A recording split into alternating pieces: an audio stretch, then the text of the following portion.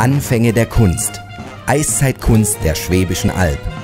Herzlich willkommen zum Podcast der Vortragsreihe zum UNESCO-Welterbe, präsentiert vom Förderverein Eiszeitkunst im Lonetal e.V. 40.000 Jahre Faszination Eiszeitkunst.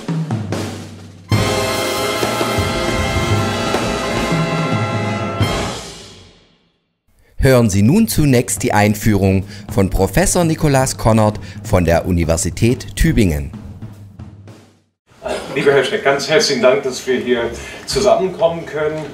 Ich bin keineswegs zum ersten Mal hier, aber immer gern hier und es ist auch schön, heute im Publikum sein zu können. Und wir haben heute zwei sehr bedeutende Redner, die den Abend mit Inhalt gestalten werden. Aber auch vorher möchte ich kurz alle, die im Hintergrund viel gemacht haben, um den Abend zu ermöglichen.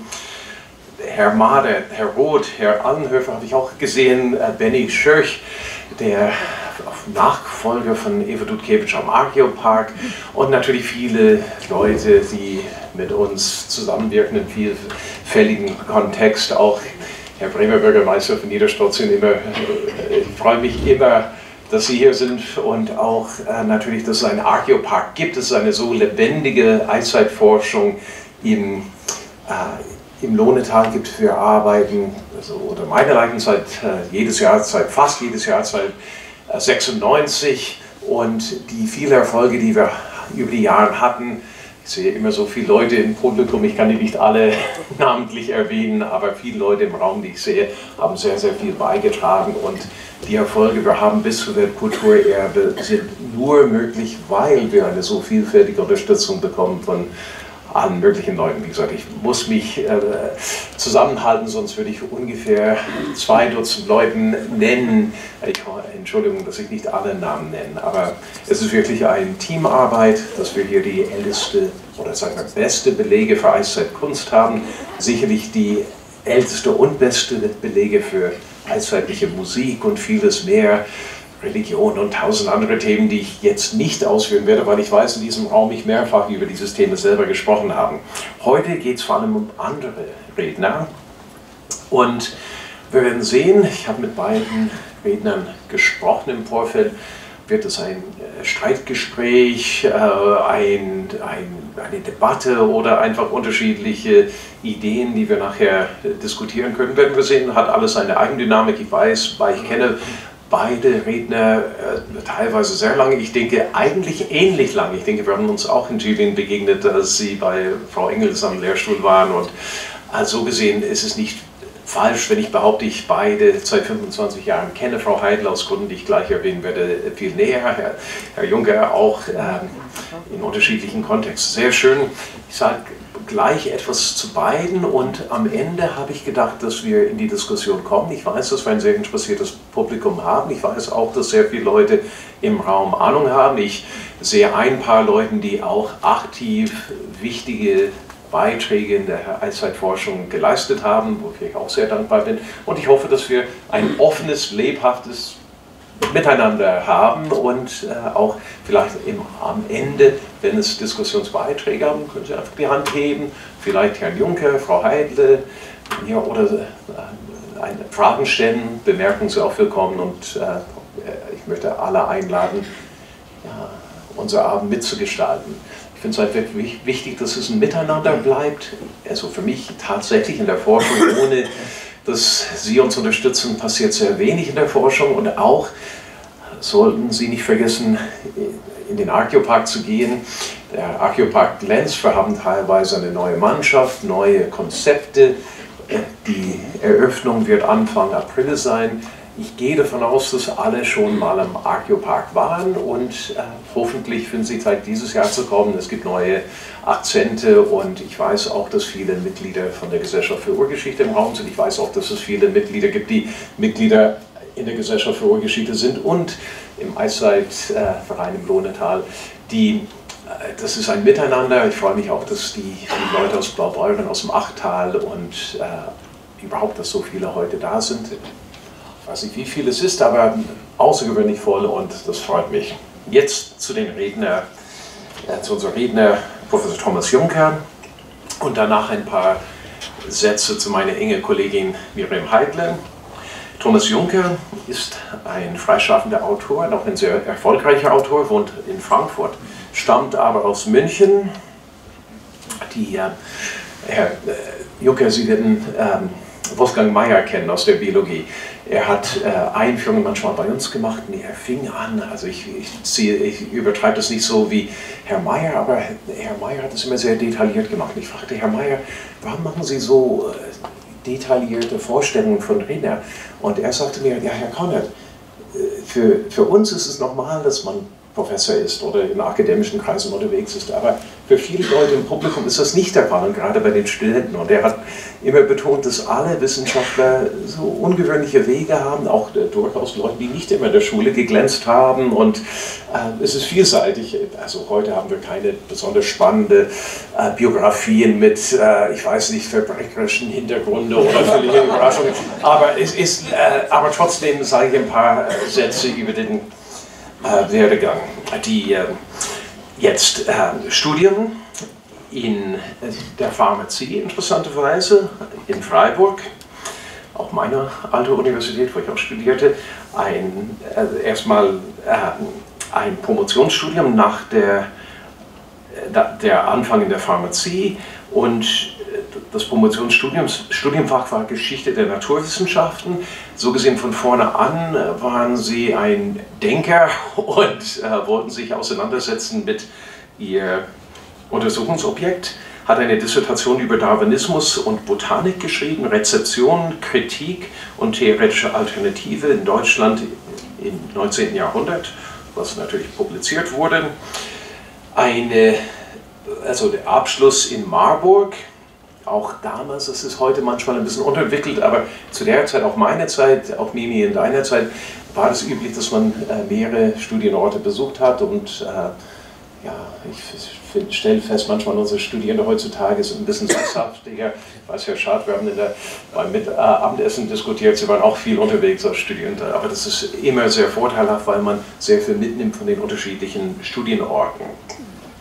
Hat sehr viel gemacht, war Assistant Editor für die Korrespondenz von Charles Darwin von Cambridge aus, hat auch ein Alexander von Humboldt oder näher gesagt Theodor Lynn Stipendium an der Harvard University für History of Science und war dann Assistent ab 96 am Lehrstuhl für Ethik in der Biowissenschaften bei Professor Eva Marie Engels, die ich gut kenne. Ich denke in der Zeit, ich bin seit 95 in Tübingen, ich denke in der Zeit haben wir uns gelegentlich begegnet, und ich hatte auch teilweise relativ viel Kontakt mit Frau Engels und ihrer Forschung in Ethik und Geschichte der Biowissenschaften. Die Habilitation erfolgte an der Uni Tübingen, ebenfalls in der Geschichte der Naturwissenschaften. Ich überspringe aus zeitlichen Gründen einiges, aber Lehraktivitäten in Göttingen, auch Privatdozent in Tübingen von 2003 bis 2006, außerplanmäßiger Professor an der Uni Tübingen, ebenfalls in der Biologie seit 2006. Zahlreiche Publikationen, die ich im Detail aus zeitlichen Gründen nicht alle auflisten können, aber ich fand das sehr schön. Briefwechsel von Darwin mit deutschen Naturforschern, natürlich im 19. Jahrhundert hochspannend. Für viele Leute ist Darwin eine etwas abstrakte, gottähnliche Figur. Für Herr Juncker, also stelle ich mir vor, ein enger Freund oder zumindest jemand, die Sie persönlich kennen, wird bestimmt seine Handschrift und vieles mehr sehr gut kennen. Publikationen, sehr zahlreiche Bücher und Herausgeberschaften, aber die Entdeckung der Evolution, eine revolutionäre Theorie und ihre Geschichte mit Uwe Hosfeld zusammen publiziert. Und 2009, ich überspringe ein paar, Geschichten der Biologie, die Wissenschaft vom Leben, im Beck Verlag, ein sehr bekannter Verlag in unserem Umfeld, die Evolution des Menschen, ebenfalls im Beck Verlag, viel mehr. Jetzt in den letzten Jahren die 101 wichtigsten Fragen zur Evolution, ein Buch, was sicherlich gewisse Verbindungen mit dem Vortrag heute Abend darstellt, die Evolution der Fantasie, wie der Mensch zum Künstler wurde, unser Hauptthema für heute. Und fand ich neueste Werk, klingt auch spannend, die verborgene Natur der Liebe, Sex, Leidenschaft und wie wir die richtige finden. Vielleicht da die Biologie, also wenn es eine Sache gibt, was biologisch wichtig ist, ist es die Fortpflanzung. Ohne Fortpflanzung sind wir in einer Generation nicht mehr da. Ich stelle mir vor, wenn wir aber sehen, dass Liebe, Fortpflanzung und ähnliche Themen auch in Ihrem Vortrag eine Rolle spielen, und werden wir aber sehen. Jetzt, wir sind gespannt, aber bevor Professor Juncker loslegt, möchte ich einige Sätze zu meiner Kollegin Miriam Heidle sagen. Mimi, ich weiß nicht, ob wir uns gekannt haben, bevor ich nach Tübingen kam, aber zumindest kurz danach haben wir uns sehr gut kennengelernt. Frau Heidle hat in Basel studiert und in Tübingen Fächer inklusive Geologie, Ethnologie und Frühgeschichte, Anthropologie, hat eine sehr beeindruckende Werdegang, promovierte über Subsistenz und Gesundheitswesen in einen diachronen Studien von der Anfang der Menschheit bis in die Gegenwart und ist ein absoluter Kenner der Paläoanthropologie, hat ein Promotionsfach in Frühgeschichte und Paläoanthropologie. Kurz nach der Promotion hat sie mit mir eng zusammengearbeitet als Assistentin bei uns, hat auch einen renommierten Margarete von Wrangel Habilitationsstipendium bekommen, hat eine wunderbare Habilitationsarbeit geschrieben über Werkzeugverhalten. Das klingt vielleicht ein bisschen anders, als es ist. Ich halte mich zurück, aber Herr Juncker, wenn ich von Kladistik rede in der Biologie, Sie wissen ganz genau, was ich meine, eine systematische Betrachtung der biologischen Evolution. Frau Heidle hat eine eigenständige Theorie entwickelt über die Entwicklung von Werkzeugverhalten und die kognitiven Prozesse, die in Verbindung damit stehen.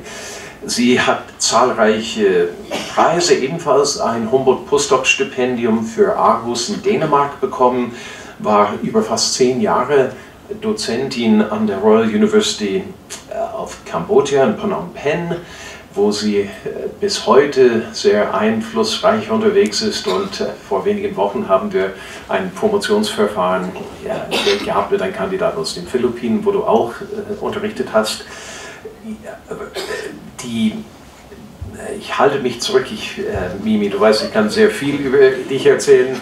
Also ein paar Sachen, auch weil die Persönlichkeiten doch eine Rolle spielen. Wir haben im Schloss Hohen-Tübingen öfters Kabarett-Darstellung. Und Frau Heidle schreibt die ganzen Stücke, inklusive Lieder und also ganze Theaterstücke. Herr Stich, Sie werden wissen, sie sind teilweise erschienen in den GFU-Mitteilungen der GFU. Also, Frau Heidle ist nicht nur eine renommierte Wissenschaftlerin mit internationaler Anerkennung, schreibt auch Dramen und ist sehr vielseitig. Und Mimi, was ich auch schätze, ich weiß, wir haben einige Politiker im Raum, auch über lange Jahre im Gemeinderat in Pforzheim. Bitte? Liefer bei Pforzheim. Auf jeden Fall politisch engagiert, und ich denke auch die Vorstellung, dass Wissenschaftler auch eine gesellschaftliche Verantwortung mittragen und dass wir alle eine gesellschaftliche Verantwortung tragen, habe ich immer bei dir geschätzt.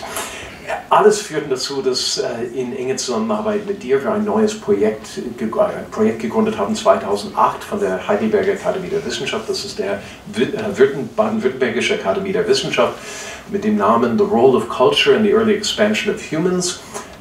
Also ich bin sogenannter PI, Principal Investigator, mit ein paar Kollegen, aber Frau Heidle ist eigentlich die Person, die die entscheidende Arbeit für das Projekt macht und ist hauptamtlich Koordinatorin für dieses Projekt, was als Untersuchungsobjekt hat die kulturelle Evolution an sich und wie die kulturelle Evolution dazu geführt hat, dass die kleinen Hominidengruppen in Afrika Schritt für Schritt die ganze Welt besiedelt hat. Und auch da ist sie eine absolute Kennerin. Ich denke, ich stoppe da, abgesehen davon, dass du auch Privatdozentin bei uns in Tübingen bist, auch sehr aktiv am Senckenberg Museum in Frankfurt bist. und eine sehr, sehr vielseitige Kollegin und Forscherin ist. Ich denke an unser gemeinsames Buch The Nature of Culture vor ein paar Jahren publiziert und vieles mehr. Und ich finde auch in diesen Kreisen, dass ich unterstreichen kann, dass Frau Heidle neben ihr Habilitationsfach Ur- und Frühgeschichte ebenfalls Paläontologie als Habilitationsfach hat, und damit kann sie unterrichten, wenn es um die biologische Seite der menschlichen Evolution geht, aber auch die kulturelle Seite, und diese Verbindung zwischen Kultur und Natur steht in ihrer Forschung im Vordergrund und wird, denke ich, heute Abend in beiden Vorträgen eine Rolle spielen. Ehe ich noch mehr Zeit in Anspruch nehme, danke ich Ihnen fürs Kommen und gebe Professor Juncker das Wort.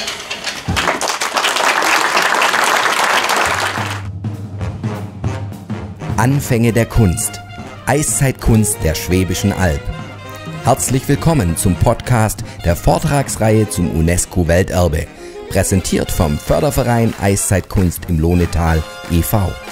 40.000 Jahre Faszination Eiszeitkunst.